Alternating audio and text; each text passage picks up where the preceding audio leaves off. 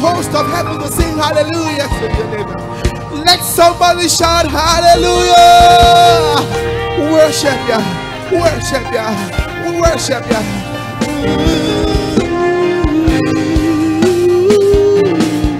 We cry most high, most high God of heavens. You are the most high God. Most high rulers of the earth. You are the most high God. Most high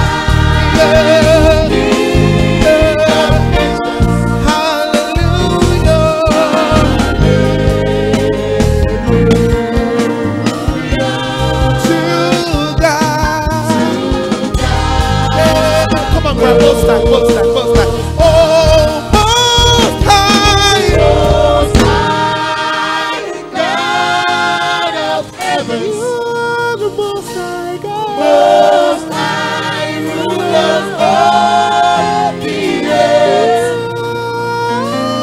Most high King of nations. Hallelujah.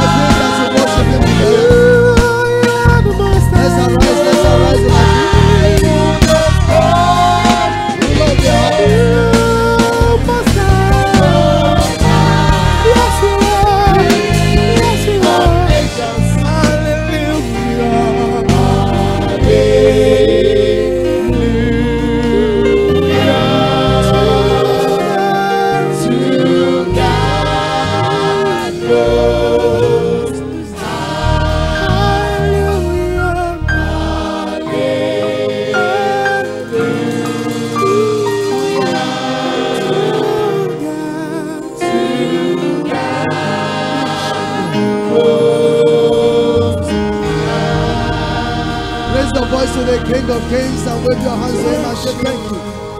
Say thank you to the King of Glory. Worship him, worship him, worship him. Magnify the name of Jesus. Magnify the name of Jesus. Worship him. Exalt him, brethren. Exalt the Lord. Give him all the glory. The Lord is good. The Lord is good. His mercy endures forever. Father, we worship you. Ancient of days, the Lord of hosts, everlasting Father, we bless you. We give you all the glory. Thank you, Father. Glory be to your holy name. In Jesus' mighty name we have worship.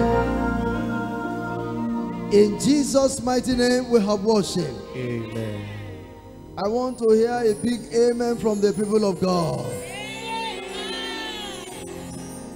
Father, we worship you. We give you all the glory for your mercy. We are alive today because of your mercy. And it's a big privilege to be able to come to your presence again. Please accept our heart of gratitude in the name of Jesus. Even if your people refuse to say amen, Father, accept our thanks in the name of Jesus. Today, Lord, please bless your word in our heart in Jesus' name. Within this very little time, Lord, take control in the name of Jesus. By your word, touch us as individuals and touch us as families in the name of Jesus. Thank you, Heavenly Father. In Jesus' mighty name we have prayed. Amen. Thank you. Please take your seats. God bless you in Jesus' name. Thank you, choir. Let me quickly invite the people that will join me on this table as we discuss on the ever-increasing family.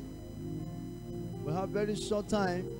We don't have more than maybe six minutes to discuss on this because of our very, very short time that is left.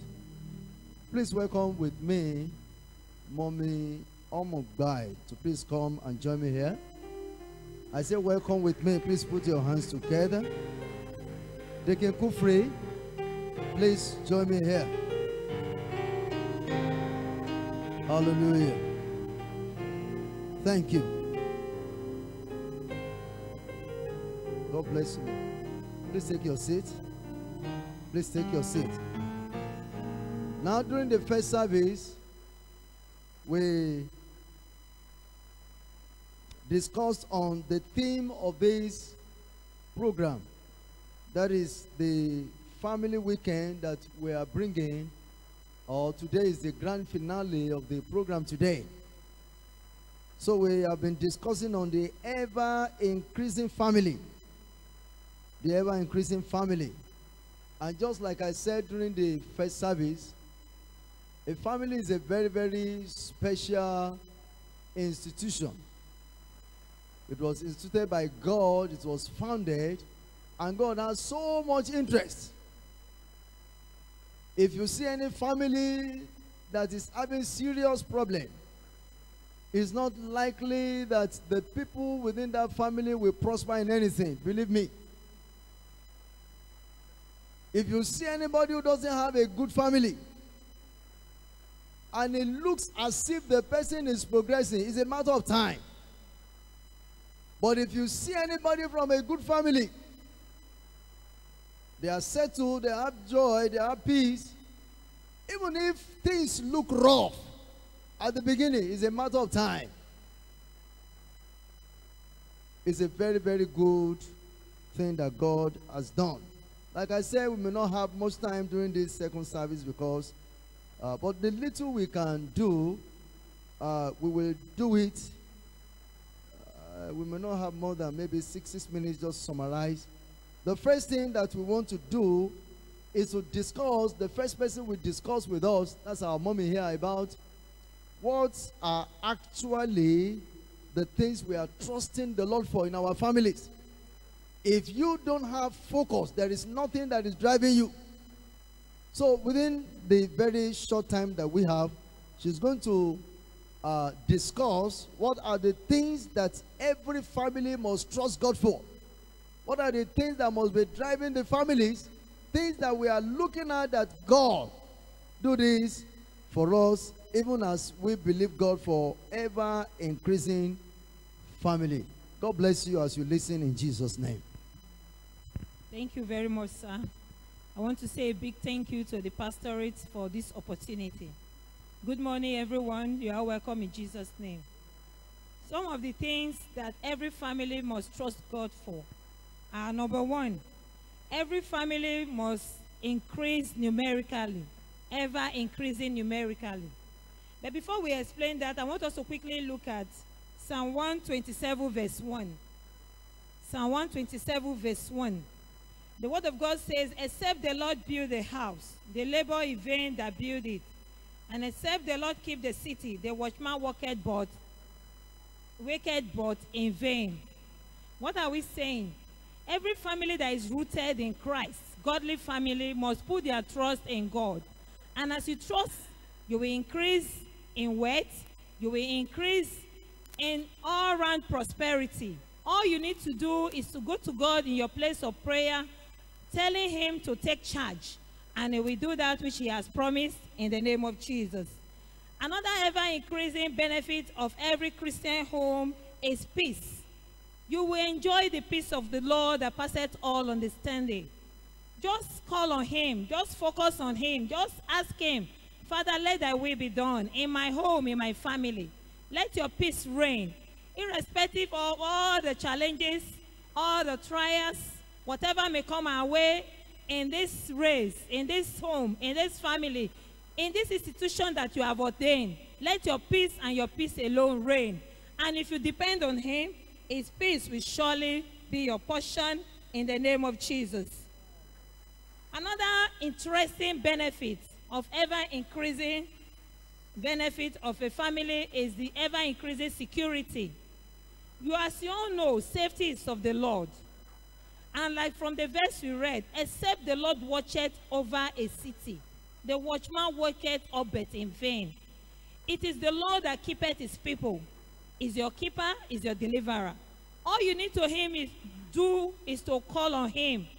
depending absolutely on him for your safety, and you are guaranteed of your sure security. Because Isaiah 49:25, what does it say? The word of God says that God has promised that he will contend with them that contend with us. As many that raise a standard against us, if you call upon the Lord, he will arise on your behalf, and he will defend you, and he will give you victory without a fight in the name of Jesus. Another ever-increasing benefit that every family that is rooted in Christ will enjoy is that there is ever-increasing joy. You have joy in your home, joy unspeakable. Your joy will overflow. Just trust in him, call on him, and let him do that which he has promised. And remember one thing that he has said in his word. In Psalm 16 verse 11, he said, thou will show him, he will show you the path of life, and in thy presence is fullness of joy, and at thy right hand there are pleasures forevermore. The Lord will perfect everything that concerns as many that put their trust in him, for their joy to be full in the name of Jesus. Another aspect of this benefit, when you put your trust in God, those things you are likely to enjoy, is ever-increasing divine loving kindness and mercy. Loving kindness and mercy. When we say divine loving kindness and mercy, we are talking about the goodness of God and the mercies of God. All good things and perfect gifts comes from God. Every blessing we enjoy today is because of the grace of God. He has endowed us with all the good things of life. In every family, in every home, that you are blessed and you are highly favored is because of the presence of the Lord in your home. So the divine loving kindness of God is encompassed. It never fails. So all you need to do as a family is to depend on him for his goodness and for his mercies. Psalm 103 verse 17 says, but the mercies of the Lord is for everlasting to everlasting. It does not come to an end, only if you don't want it in your home. If you really want it, the Lord is able and capable to release it upon you, and you will enjoy it to fullness in the name of Jesus. And lastly, another very interesting aspect of ever-increasing benefit in our family is the ever-increasing blessings of God. The gift of God is without repentance. The blessings of God make it rich and added no sorrow. Whatever the Lord has given to you, it is permanent, and it will remain permanent with you to enjoy. All you need to do is to continue trusting in him, believing him, and looking unto him for his blessings to continually be your portion in the name of Jesus. Psalm 112 verse 2 to 3. It says, his seed shall be mightily upon the earth. The generation of the upright shall be blessed. Verse 3. Wealth and riches shall be in their home, in their houses, and his righteousness endureth forever. What are we saying? We are talking about the ever-increasing family. We all came from one or two families. And you know, family is an institution that is ordained by God, and is instituted and constituted of either people by marriage, by adoption, or by blood. Anyhow, wherever you come from, it tells well of your background, your family, your foundation. And all these benefits, when you hold on to God, you anchor on to God, you are likely to enjoy them and have an ever-increasing family all round, be it numerically, in the area of your joy, your peace, your security, and the blessings of the Lord. May the Lord bless his word in our heart, even as we put to practice all that we have learned in the name of Jesus. Amen. Come on, let's put our hands together for our mommy here. The Lord bless you, ma. Let me quickly pray for somebody here this morning. Whatever you are trusting the Lord for in your family, the Almighty God will release to you in the mighty name of Jesus. Mommy has discussed with us about what we should trust the Lord for. Trust God for the joy of the Lord. If in your family you know deep down within yourself that the joy of the Lord is not there, you discover that the peace of God is not there. You discover that a lot of things are not there that are supposed to be there. Don't lose your faith.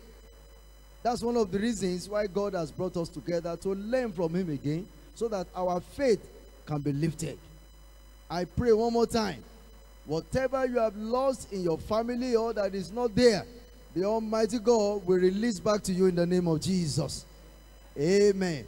Now, when we are talking about what we should trust God for, just like I said during the first service, it's not a magic. The principles of God is most of the time he will say, oh, you want me to do this? You too do this. How do we arrive at this? How do we go about it so that we'll be able to have the peace we are trusting God for? What do we do so that we'll be able to have the joy of the Lord, so that we can increase even numerically? Our daddy here will be discussing that with us. Let's put our hands together for the Lord one more time. The Lord bless you as you listen. Thank you once more, Pastor. Thank you for this opportunity. Now, to enjoy the benefits of the things we are trusting God for, number one, your family must please God increasingly. In as much as you want God to bless you, you have to keep pleasing God steadily, continuously, increasingly. The things that will not hurt God, we must not commit sin and all that. And what will you benefit from this? In Proverbs 16:7, the Bible says, when a man's way pleases the Lord, he makes even his enemies to turn and be at peace with him. So when we please the Lord deliberately, increasingly, we don't need to come and start to pray for our enemies to die. Only himself, because even God is interested in those enemies. Instead of sometimes killing them, he turns them to be at peace. He forces them to be at peace with you. So that's one benefit. Number two, your family must remain continually in unity. Unity is key. If we want to enjoy God's peace, God's security, God's blessings, the peace of God the unity of God has to be there. Unity of purpose, unity of our objective, whatever we are doing together. Because in Psalm 133, the Bible says, where there's unity, there's the command of God's blessing. So God will command his blessings into our marriages. Then number three, increasing devotion to God. We must continually be devoted. Draw our families to God. Make them to serve the Lord.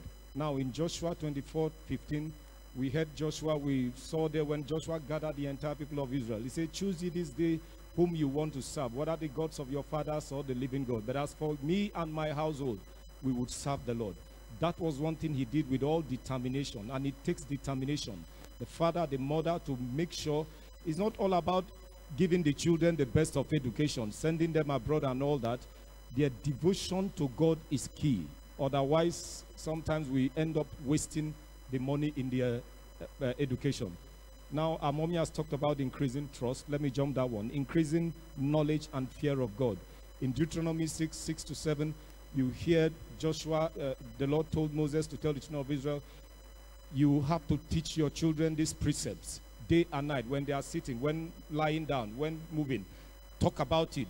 Read it to them. So now this is a duty to parents, mother, father. We have to tell our children, we have to tell our loved ones about God. They have to increase in the knowledge of him. If a child is not rooted in God, his foundation is shaky.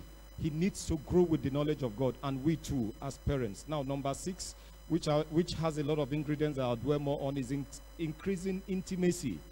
Increasing intimacy, and the first part of it is that we need increasing social intimacy. Social intimacy in the sense that we need to play and have fun more and more together, become better and more intimate friends daily. Now in Proverbs 18:24, the Bible says, a man that had friends must show himself friendly, and there is a friend that sticketh closer than a brother. Now in marriage and family life, you are not just marrying wife because you want to marry wife. Your wife over time has to become your friend. You have to be there for her. Your husband has to be your friend. Sometimes if you're a man that is doing maybe office work and she's a businesswoman, stroll in there and see what is happening. Maybe in the morning she's sharing her business, help her and share it. All those things build intimacy. Not that all your lifetime you don't understand what your wife is doing. We've seen situations where maybe a partner is lost, and what the other partner was doing, just gets into extinction because the other partner did not follow up in any way at all. So number 2, part of that intimacy, ever increasing physical intimacy, spending more time together more and more, becoming more and more responsible at home and doing things together. We have to be there. We have to talk to each other. There are a lot of men that, you know, sometimes some men feel women's story are boring. I will come and start giving. Listen to that boring talk. There's something interested in it. The women want you to listen to them, and they want to talk. Even when you are tired, just try to listen. Talk it over. Hear her story. Hear what happened in her shop. Hear what happened in his office. All these things are ways of building intimacy. Now, ever increasing spiritual intimacy. Now you have the place of the family altar, the personal altar, the family altar, then being able to share our deepest and most personal prayer points more and more. We need time to develop our spirituality, one as individual, the husband, the wife, the children separately. We would not always be there to gather and pray as family. If you have sent the children to like the boarding house, you will not call them from there in the morning to come and pray. So there's room to encourage every person to develop a personal altar. As you pray, your wife should pray, your children should learn to pray on their own. Then there's the time you come together for everybody, and there's a time we need to share deepest pains. Sometimes in the time of family prayers, we bring individual prayers that affects us as husband or wife or children. Now, ever increasing emotional intimacy, getting more and more open to each other, standing together through challenges and bearing one another's burden. We need to be more and more close to each other. We need to if the husband is washing clothes or wife is washing clothes, the husband can go and help hang. It won't make you look like woman rapper in the neighborhood. But to some people that understand intimacy, they would even applaud you, that this man is a gentleman. Not the traditional thinking that, how will you expect that? Some men cannot even buy. I remember a man just go and buy fuel gas cylinder for the wife. He started raking. Now that is like sending me in the village to go to bush and fetch firewood for you. That is an aberration. You know, these things we do and think we are traditional, it doesn't keep us together. So those little things we do to assist each other go a far way to help. Standing together, bearing each other's burden. When your wife is in pains, when your husband is in pains, there are some pains that are so personal. The man is having pains in his immediate family. You need to stand with him, or the woman. Or the man is having pains in his office, or the woman in her business or her office. You need to stand and bear that burden and share and make him or her understand that you share that pain he's carrying through with you. Now, number 7, continuous and increasingly engage in the principle of sowing and reaping. As husband and wife, we must cultivate the habit of sowing and reaping. It is very, very important. I remember an in-law complained, he called and complained. Now I told my wife, tell your sister, let her tell her husband, you people need to be paying. Do you pay your tithe? I asked some pertinent questions. Do you pay your tithe? When the woman went to share with the husband, I said, that one is pastor's shade. Should leave that one. What you have, you can. You know, but these are fundamental spiritual principles of growing the family finances in particular. If we want to grow our finances, one secret is that we must learn to sow as a family, husband and wife, or entire family. Sometimes we sow seed even for our children while they are in school. During Thanksgiving service, maybe the child is in the boarding house or on campus, is not here, he's abroad. You can come and sow a seed on his behalf, a Thanksgiving seed, a protection seed, whatsoever seed, for the Lord to protect him wherever he or she is. Then the last one, we must continuously work out what makes for increase. Now I'm talking about physical increase, financial increase, material increase. In Proverbs 22:29, the Bible says, "Seest thou a man diligent in his business, he shall stand before kings and not mean men." So the family must be encouraged to work hard. Father, mother, children. The family must learn to be intimate in all we do. Praise the Lord. I thought we would put our hands together for the Lord. Those were very, very wonderful ones. The Lord bless you, sir. God bless you, man. All right, I want to quickly ask a question. I am a woman and I'm married to a man. We have been hearing this kind of thing. The man should be helping the woman. And I'm trying my best as a woman. Mommy, what do you think I can do? What's your advice for me? How do I go about it to encourage this man to start helping me? Is there anything I can do? Praise the Lord. In a Christian home, let me use them for example. For the marriage to work, both man and the woman are involved. They are to work it out. So we don't allow the man to bear the burden alone.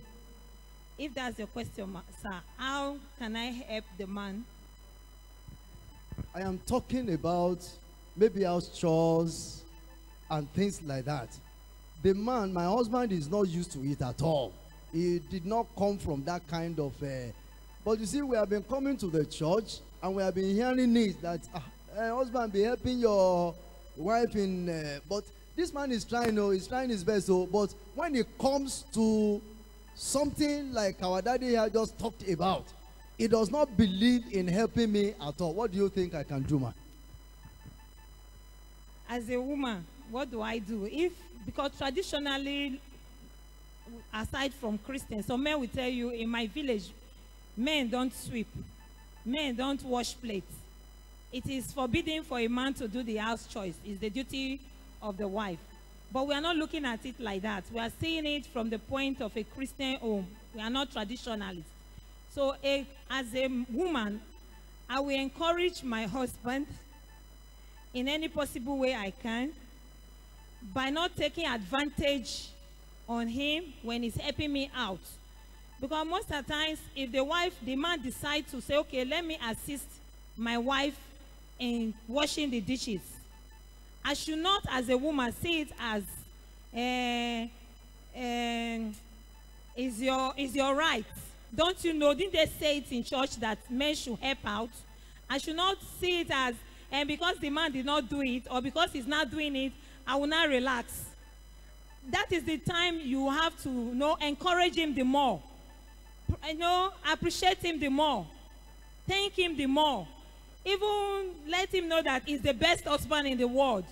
And you walk into the house and see everywhere is so tidy. Like, for example, let me give my own as example. I just walked into the bedroom. I saw everywhere was sparkling. And I've been so lazy, so tired. Recently, I could not even wash it.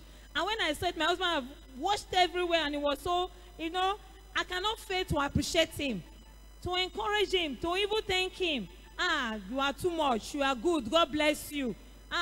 Thank you. But some women, they see it. Is it not your right? Am I the only one using the bedroom? Are you not also using the bedroom? Wash it now. Or you now see it as is his duty. Daddy wash today, tomorrow I wash. Anything at all. Even going to the market. I enjoy it more when my husband goes to the market to buy things. Because there are things I will not want to buy. I will feel the money is too much. He will buy everything. He will bring it to the house. And when I'm cooking, I'll say, you bought all this fish. You bought all this meat. You bought it's too much now. And I'll sit, I'm appreciating it, but I was like, I wish he can be going to market always. So that I can be saving, even if I have that money, I will not want to buy. You see, we have to encourage them. We want to allow them to see that, yes, even when they are helping out, they are doing it for us. They are doing it for the family. But we are seeing it as the best of what they can actually do to make us stand up as a woman and see their role as they are too good and they are too much. Thank you.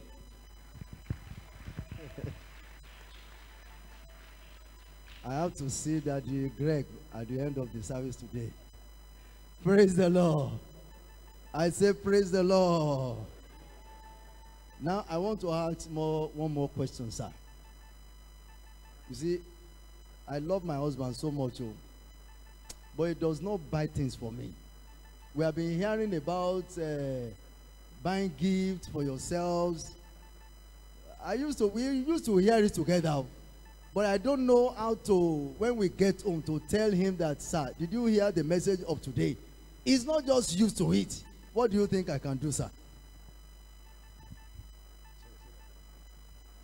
What I said is that this man does not buy gifts for me. It's not that he doesn't love me, but that particular aspect, he's not just used to it. What do you think I can do? Okay, I think because a lot of people just grow up like that, they are not just so used to it somehow. Now, we can trigger, the woman can trigger him. Maybe a lot of reasons could be responsible. One, that he's naturally stingy. Two, that he's not used to that lifestyle. He's never been told. He doesn't even realize he has to do it. You know. Now, you can start by embarrassing him first.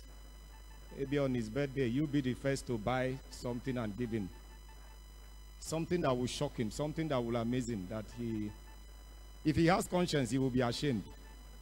He will realize that, I've never thought about this, and my wife is initiating it. Because sometimes you just feel as a woman, you just be brooding, imploding inside, just the squeeze, just the vex, just the trouble, just the, you know. So that is one practical step you can take. Embarrass him first. If he has conscience, I can tell you, he will be showering you more and more. And if you are a stingy woman too, stingy to the man, you know the most needs of a man. You know, there are some couples that make it like fun. Okay, just do, I'll give you this money. You know, you just surprise him the next morning. You are surprised the kind of money, the kind of thing he's dashing you. But if you take conjugal responsibility as one of those routine, normal thing, you just do it anyhow. Now, I had a boy that came to stay with us some years back. His father is very prominent in my wife's area, a chief. And he was telling us his father's story, that the way, imagine the father went and married an 18-year-old, a very young girl. And what was his complaint? Say, his mother, they just lie down, just, you know. But that she got an 18-year-old like David in the Bible who would massage him and make him feel like a human being, who will make him feel life. You know, sometimes as women, we just feel we have outgrown those things. Those are some of the things that will kill a man, and he doesn't even raise his mind to think that he should do something. No matter the age, if you do what you are supposed to do, and the man has conscience, I tell you, you will trigger his conscience and bring it to light. Praise the Lord. Thank you very much, sir. So women, I hope you heard that. If your husband has not been buying things for you, you begin to buy for him. With that, you are communicating something, and I'm sure he will understand. Okay, we have one question here. Mommy, let me ask the two together. As a single person, married to, or you're already in courtship, you have an health issue, you don't need to hide it. You don't need to shy away from it. Because even if it is known to you alone now, sometime, someday, it will be known to everybody, or the person you are together or living together. I remember one time when we went to female ministers conference at the camp. Something like this came up. A tender couple wanted to get married, and the guy knew very well that he's not fertile, how do I say it? He's impotent, he's sterile, or like that. And he's trying to go into marriage with a girl, and he did not tell her. You understand? Then on the day of the honeymoon, then the girl discovered that the man cannot perform. What do you think will happen to such marriage? That is not what we are talking about. So even before then, you have to relate with the partner. This is my challenge. And somebody will ask, somebody that is in courtship, that is not supposed to go into fornication, that is not supposed to indulge in sexual act, how will he know that he does not, or he cannot perform? That was why he did not say it. That was not an excuse. I think medically, there are things he should see or must have observed to know that his body is not capable for such. Then this lady that said the testimony from the camp, that she discovered that the husband could not perform, but because she's involved, she came to the camp, and with the handkerchief that was prayed on, she took it to the husband, and miraculously prayed and wrapped it with the man's organ, and he started walking. That is a testimony that could happen because the man did not hide it from the lady, and they were both involved, and God intervened. And in the place of prayer, when we talk about ever increasing numerically as part of the promises that God have promised a couple or in a marriage, they were able to fulfill and overcome that challenge. But in the case of those that are already married, and the man, you knew there is an ailment, and you are still shy to disclose it to your partner or your spouse, I think that is immaturity on the side of the man or the woman. If you discover you have an ailment, or medically you have a disease, I think the best thing is to disclose it to your partner, whether before marriage or you're already in marriage. This is how I feel. Occasionally, like, so, there are kind of symptoms or things you cannot even tell a doctor, but you can say it to your spouse. I don't believe, because the Bible said they were both naked and they were not ashamed. I don't think there is anything that is too big, be it sickness or disease, that you cannot tell your partner if you are both married. So you can, your husband or your wife is the first person that should know about a medically something challenge. You should tell. And both of you going on your knees and trusting and believing God and having faith in God prayerfully, I believe you can get a solution to such situation. Praise the Lord. Thank you very much, ma'am. That was a very perfect answer. I only want to chip in this. If as unmarried people, if you feel, I know many times ladies are closer to their moms. If you know it's something you can't discuss with your father, you can discuss it with your mom. It's possible that she has even gone through this kind of thing before, and she knows the best advice she can give to you as a lady. As a man also, you can discuss with your father. But if you feel you have passed that stage, you don't want to go to your parents and begin to, if you feel it's childish to do that, then that means you must be matured enough to know the step to take medically. Now, if as an unmarried people, you discover that you are going through some things and they are too personal, and you don't want to share it with your spouse to be, then you must be matured enough to know how to go about it, both medically and spiritually. I was saying it in the morning. I said, well, most times, one of those things that people used to say today, that why I don't want to discuss with my pastor is because the last time I discussed with him, I had it on the altar. And I said, well, the mere fact that somebody had done that to you before does not mean every pastor is like that. You can discuss with your pastor, can pray along with you. If you feel that you don't want to do that, you should have somebody. What I'm trying to say is that don't keep things to yourself, especially anything that has to do with your health. Don't keep it to yourself. Don't keep it to yourself. Seek for counsel. The Bible says in the multitude of counsel, there is safety. I think we'll have to draw a curtain to our discussion of today. I want to say thank you very much, sir, and thank you very much. A question. Okay, let's attend to that one more question. Thank you for clapping your hands. God bless those hands in Jesus' name. All right, your question, man. Praise the Lord. Hallelujah. Like what mommy just explained, that if you have a maybe medical problem, you need to tell your spouse. I've seen a family that the woman, when she was pregnant of the first child, she was not having any medical problem like HIV. And then when she now got the second pregnancy, though she lost the first child, but when she got the second pregnancy, they discovered that she had HIV. And then she decided to tell her husband. Ever since, the way the husband has been behaving and the way the family has been running, it doesn't look beautiful. And you can even tell on the woman.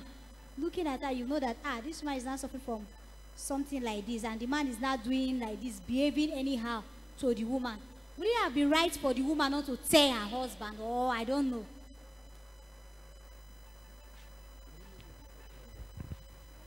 Praise the Lord. You know, like in most marriage counsel, one of the key things that will be brought, one key ingredients is trust and transparency. If it is built from the beginning, that doubt will not be there. Trust, transparency, and knowledge. Now, it's evident that HIV is not communicated through sex alone. There's so many other avenues.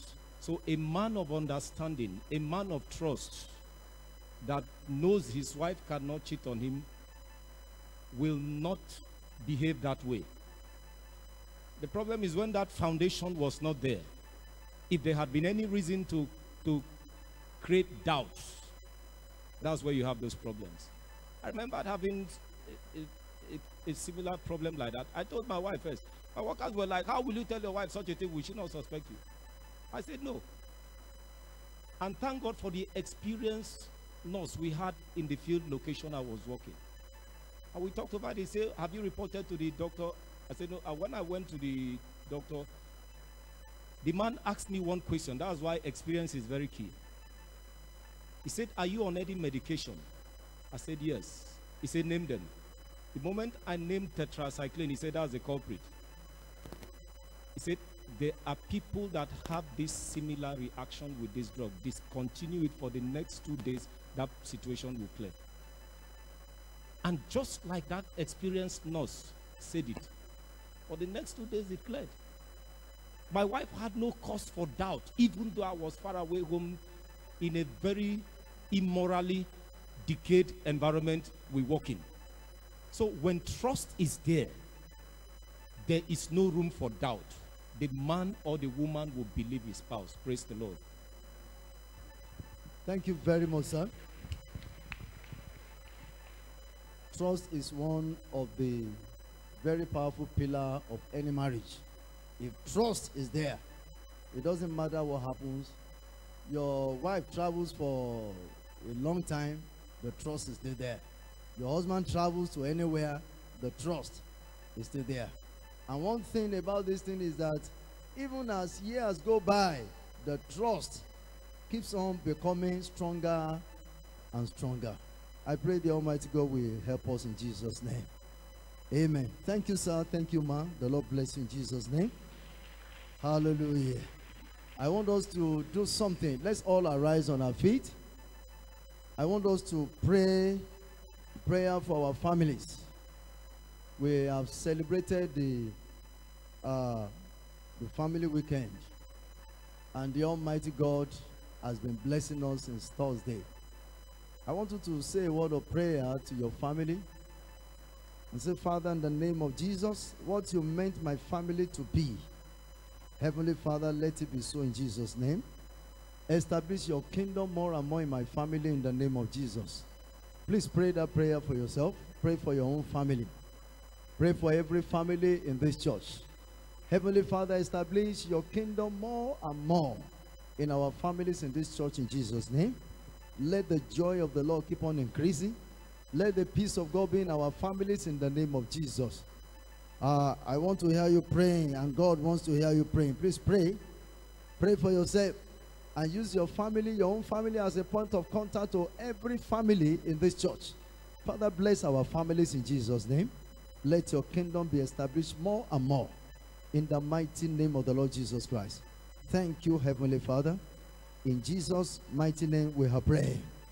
I want you to pray, whatever the enemy has stolen out of my family today, let there be divine restoration in Jesus' name. Oh yeah, raise your voice and pray for yourself. Whatever the enemy has stolen out of my family, anything that the enemy has stolen out of my family, Father, today, let there be divine restoration. Restoration of joy, restoration of peace in the name of Jesus. Restoration of the righteousness of God in the name of Jesus. Lord, every family that is represented in this church, Ancient of Days, whatever the enemy has stolen from our families, Father, restore today. Restore today, O Lord, in the name of Jesus Christ. I want you to pray for all our brothers, our sisters that are trusting the Lord to get married. who are trusting the Lord to have the bone of their bones. Pray for them and say, Father, please make a way for them. In the name of Jesus. Is anybody praying here this morning? Please pray for them. Say, Father, these ones, they will not go the wrong direction. In the name of Jesus. Every relationship that will destroy their destinies, Lord, separate them from it in the name of Jesus. Separate them from every such relationship that will destroy their destinies. In the name of Jesus. Ancient of days, the bone of their bones, Father, let them locate them. In the name of Jesus, bring them together in a divine way, in a supernatural way. Let there be a divine connection between them. In the mighty name of the Lord Jesus Christ. Thank you, Heavenly Father. Pray for more of the blessings of the Almighty God. Blessings physical, blessings spiritual, blessings all around upon all our families in this church. In the name of Jesus Christ. Oh Lord, let your blessings come heavily, mightily upon all our families. In the name of Jesus. Thank you, Heavenly Father. Glory be to your holy name. In Jesus' mighty name we have prayed. It's only the ministers that I'm hearing their amen. Church, I say in Jesus' name we have prayed. God bless you. Anytime we do something like this, we usually celebrate. We usually say thank you to the Lord. We saw it, we celebrated it last year. We have been able to celebrate it this year again. I want you to pick something that you will use to say thank you to the Lord while the choir will sing for us. Please do that. Joyfully come before the Lord. Say, Lord, on behalf of my family, I have come to say thank you to you. I did it last year. I've been able to see it this year. And I'm thanking you because I know you will spare our lives to be able to celebrate it next year again. Glory be to God. Choir, please. Everybody, please come. Come to the front. Let's celebrate together. God bless you. Thank you, Jesus. You are the owner of my soul. Alpha and Omega. You are worthy to be praised. In all generations, there is no one like you. You are free to come.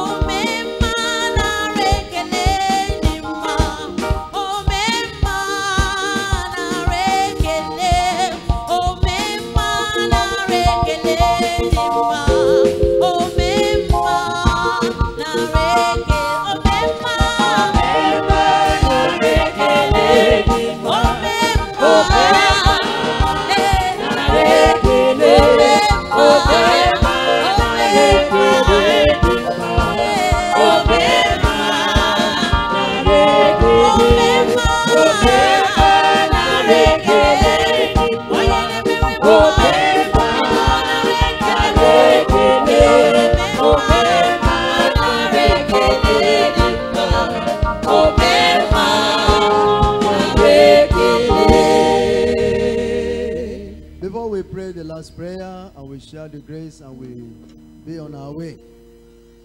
Let's remember that next week is the last Sunday of the month, and so the Lord will be using our youth to lead us in the service. Thank you for putting your hands together for them. The Lord has prepared them mightily, and it's going to be a very, very wonderful time in the presence of God. On the last Sunday like that, the church used to feed people. So please use the opportunity to invite people. Tell them that they should come. As they eat spiritual food, they will also eat physical food. At the end of the second service, food will be available to feed the people. I announced during the first service as well that those who want to attend Mommy Kufri's father's burial is this weekend. Please see the secretary and register with him before there will not be the opportunity again. There are 2 buses and the buses are free. This coming Tuesday, by the special grace of God, our Father and the Lord, who is representative of Daddy Gio, will be taking us on doctrinal teaching. Is something that every minister, every worker must not miss. All members as well. Let's be there. Because these are the things that make us to understand what our doctrine is in the Redeemed Christian Church of God. Please don't miss it. 5 o'clock on Tuesday. The Lord bless us in Jesus' name.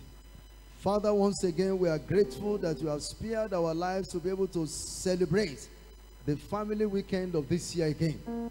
Thank you for all the men in the church. Thank you for all the women in the church. Thank you for all children, all the youth, all the teenagers and our children. Heavenly Father, we are grateful that you spared our lives to be alive today to see and to celebrate. Lord, we are grateful unto you. Thank you for your word that you have sent to us.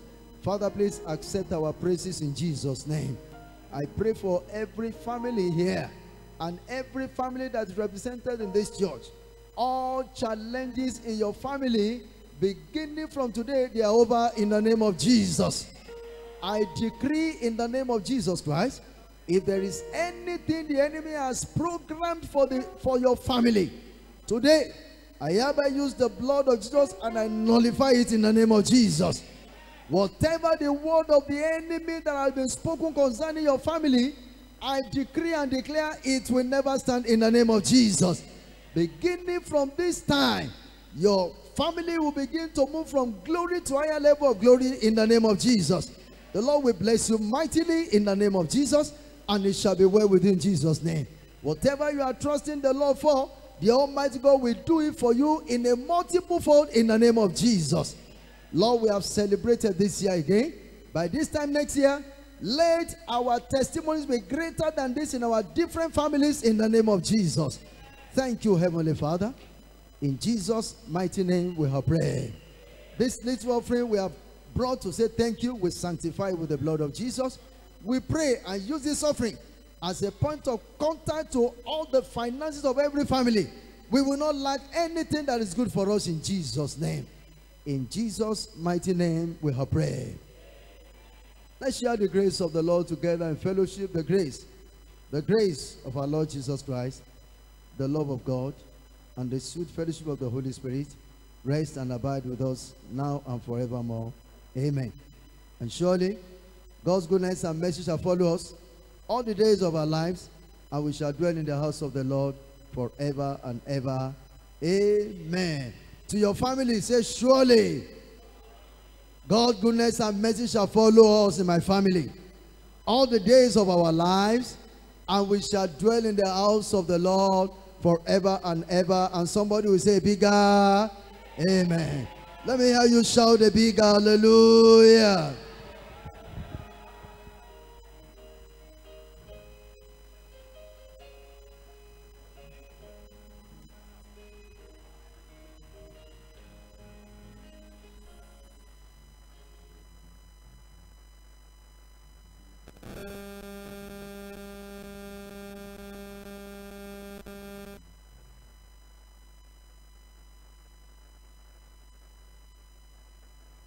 Amen.